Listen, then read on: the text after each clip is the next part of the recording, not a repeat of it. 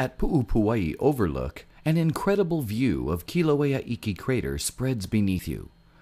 Eruptions of Kilauea Iki in 1959 produced fire fountains in excess of 1,900 feet, the highest on record anywhere. These fire fountains at their peak reached more than 4 times the height of the crater walls. Today, the mile-wide cooled and solid surface of the lava lake, tucked 400 feet below, is cracked and undulating, pocked and tiled in tilted pahoehoe blocks, and issues steam from many vents. The Pu'u Pua'i Overlook offers views of this magnificent crater in its entirety.